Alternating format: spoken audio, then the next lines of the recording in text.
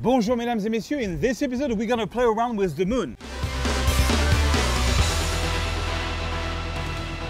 Bonjour mesdames et messieurs, my name is Serge. I'm a French photographer from the beautiful, the amazing city of Paris, France. But right now I'm traveling in the USA and I make 1 to 2 tutorials per week. Click here if you want to get the raw file, and this week it's going to be some cool moons that you will be able to put in your landscape photos. And don't forget to subscribe to my YouTube channel by clicking here. All right, mesdames et messieurs, let me show you this super easy Photoshop manipulation. Bonjour, mesdames et messieurs. So in this quick episode, I want to show you a Photoshop photo manipulation, which I think is pretty cool. I bought a 300 millimeter and I've been shooting the moon at 300 millimeters and doing this kind of editing, in Photoshop. And I want to show you how you can do it for yourself. I think it's really cool. There was a lot of supermoons recently, so I shoot a lot of supermoon, and I'm actually going to give them for free. So let's say that you're just starting. This is like your first Photoshop tutorial. Well, I'm going to go to File. I'm going to go Open, and I'm going to give you all these 4 files. The first 3 files are going to be moon that I shot with my Sony a7R II and a 300 millimeter, which you can then put in your own photo. And then this file called zoom.rrw is a Sony file also. I'm going to double click on it. And because it's a RAW file in Photoshop, it's going to open it as a RAW file. Now, I shot this photo at 300 millimeters, so I can really zoom in on the top of a mountain. That was in Zion National Park. Now, I want to give it a night feeling because I want to put the moon there. So I'm going to put the temperature a little bit to the left. I'm going to lower the exposure a lot. I'm going to lower the highlights a lot because sometimes the moon comes early. It's still daylight, but it's not quite there. I'm going to add maybe a bit of contrast and boost the black to make it even, more dark. Maybe even get the white to the left side. I don't want to have too much of this. I mean, a little bit of light is okay, but not too much. Okay, and something like this. Okay, maybe even less exposure. Voila, you just want to have the shape. So very fast. And now I'm going to click. So when you're here, you can click on this option here. You see this little option, and you have the possibility to open in Photoshop as a smart object. Now I can make sure that's on. That can be pretty cool. I'm going to click OK, and I'm going to click Done. Open object. So now that our file is ready, I'm going to go to File, Open, and I'm going to take a moon. I'm going to take this one, the first one. This is the full moon. I like this one. Okay, now you see here I have all my files in tabs. Okay, this is different files that are open in tabs. I want to take this moon and move it over to this file. So if you don't have it as a tab, just go to Windows, Arrange, and you go to Consolidate all to tabs. Okay, this.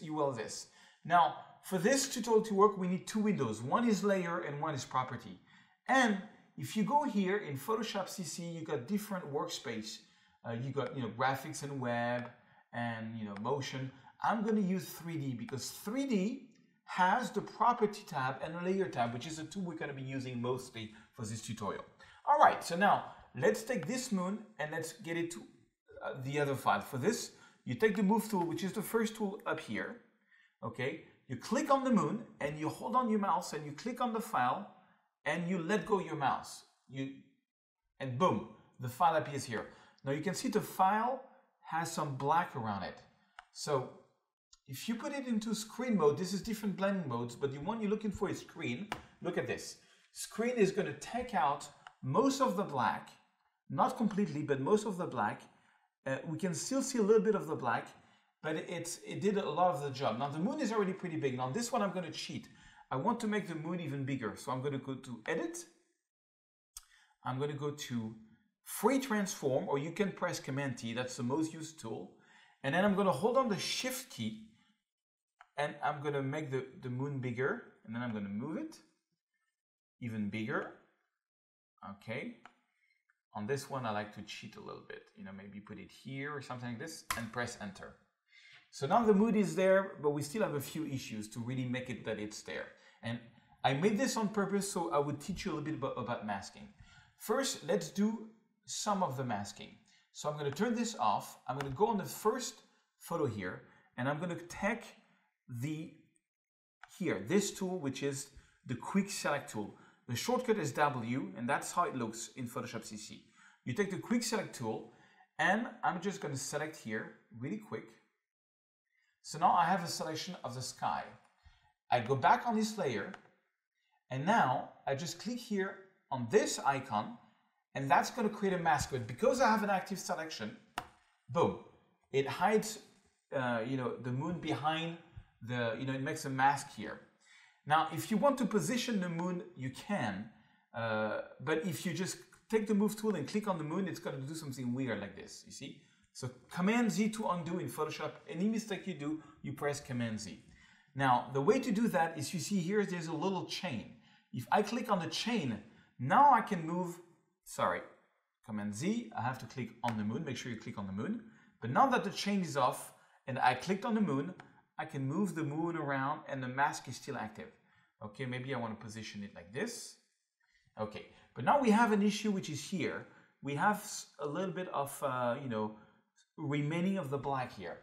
Well, that can happen even using the screen mode. So what you can do is you can click on the mask here and you take a brush tool so you can see black conceals and white reveals. If we look at the mask, anything which is black is going to be hidden on that layer.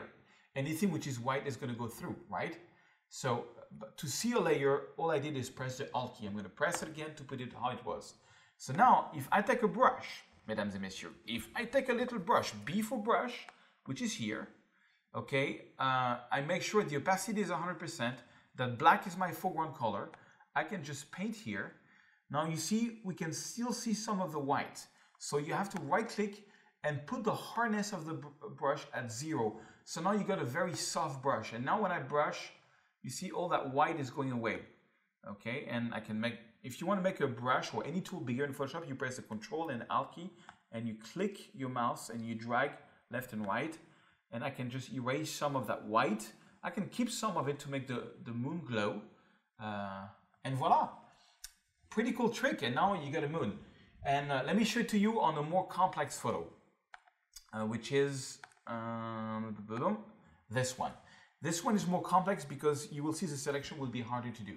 So I'm going to do the same thing. Let's take another moon. I'm going to take another moon. I'm going to open and I'm going to take maybe this one, the one I wanted to take originally. I'm going to take this moon. So same thing, I take the move tool and I put it over to the file and let go. Oh, the target document has different depths. That's okay, just press yes. You don't care. All right, now this one, so remember I'm going to do the screen mode again. Okay, we still have a bit of issue with a bit of white, but that's totally fine.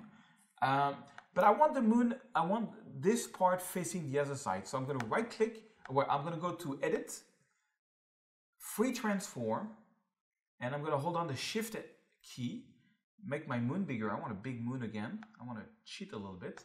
Okay, but I want it to be reversed. So while you're still in that tool, you can right click, and I'm going to click Flip Horizontal. That's going to make it go the other side. And I want it here, maybe even bigger, on the tree here, something like this. Okay, I'm going to press Enter. Now, same thing, I'm going to unselect this. I'm going to go on this layer. I'm going to take the W for the Quick Select tool. But now we have an issue, because if I select the sky, you see we have an issue with the trees there. I need the selection of the trees. Well, if only there was a tool for that. If you click here on Select and Mask, which is active while you do this, and you take the second brush, which is here, and you brush over the trees which are, are close to the moon, they are going to be selected. Anything which is white, in this case, is selected. It depends into what view mode I am. I can go in overlay, for example. Anything which is red is going to be selected. But I think on white on this one is pretty good, or on black, it's pretty good. So anything which is black is selected. That should be good enough. Okay, you can just change the view mode. I'm going to press OK. So now I got an active selection. While you have an active selection, I can put that layer back on and again click on the layer mask and boom, it's there. Again, we have to do some correction, which is fine. So remember, B for a brush, remember the hardness needs to be a 0. I'm going to make it bigger. And I'm just gonna brush off the white that's remaining here. And voila, and we got a nice moon there. And I show you one more trick. If you want to make sure that the luminosity is perfect for the top of the bottom, you can first click on the bottom and you go here to levels. And this is where the property comes in. Now levels is very easy to use. Now what I like to do is I like to use a level per layer. So I want this levels to only be active on this one. So for this, I'm going to hold on the Alt key and I'm going to click here between the two layers, and you see now we have a small arrow. I'm going to click here. Now that layer is, that property, that level is only going to be applied to this photo. So now you got 3 sliders to worry about, actually 5 sliders. This one is going to make your darks more darks. So I might want to do that on this photo.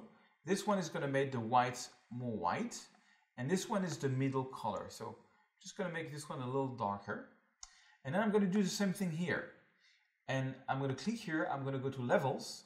And remember, if I start changing stuff now, because the level is on top of both layers, it's going to affect everything. So I'm going to hold on the Alt key, same thing. I want this to only affect this. Okay, and maybe on this one, I want to move this to the left to get my moon a little bit brighter. And yeah, something like this, a little bit brighter. Okay. Now, sometimes you can have some little bendings here. Now, one way to get rid of that is you can go here onto the moon, and because, you know, when you play around with blend modes and stuff like that, you can, I don't know if you can see on the screen, there's little bendings. When that happens, you can go to filter, you can go to noise, add noise, and on this one, I'm going to add not so much, maybe like 3% of noise. And usually that's going to take care of the bending that's there. And voila, so this is how I did this photo. This is how I did, you know, this photo and this photo. And also, of course, you can use the moon, put it much smaller into a landscape like this. Okay, guys, I hope you like this. Don't forget to subscribe to my channel to get more of these free tutorials. And every time I'm going to give you raw files so you can play around with it. Thank you so much and Happy New Year 2017.